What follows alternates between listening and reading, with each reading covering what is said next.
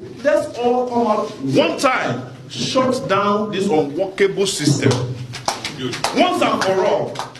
And then, after then, can we have a country in which the people decide their constitution, not the fraudulent constitution that was set up by generals in the army.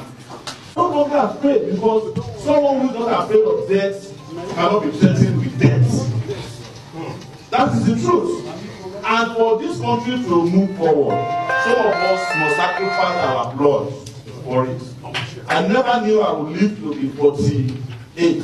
So I'm living beyond even the time that I estimated. I could have died beside Abiola when I was 22 years old in 1993, when they were killing anybody who's opposed to the government. It was in this country that they were shooting people on the street. Kudrat, Abiola, the people that shot them, they are getting national awards today. Went to primary school, they say we are leaders of tomorrow. Went to secondary school, leaders of tomorrow. University, leaders of tomorrow. Master's degree, leaders of tomorrow. Even I ran the election last year, they said it's not yet my time. I'm 48 years old. From here, actually was a senator at the age of what, sir? At the age of 43 or so. Yes, I'm 48 years old. And they are saying that we should wait again.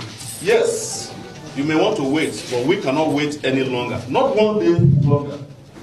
Because it's our future that is at stake.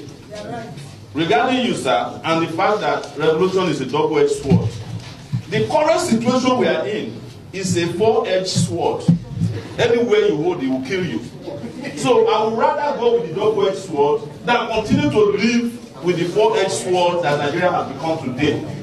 So don't worry about who will die. Are we not even dead in this country? We are dead alive. You don't know how you can make it home as you are here. Maybe you are flying. How are you sure that even from the airport to your house, a Fulani herdsman, according to them, will not jump out of the bush and shoot you? Is that the revolution that killed you?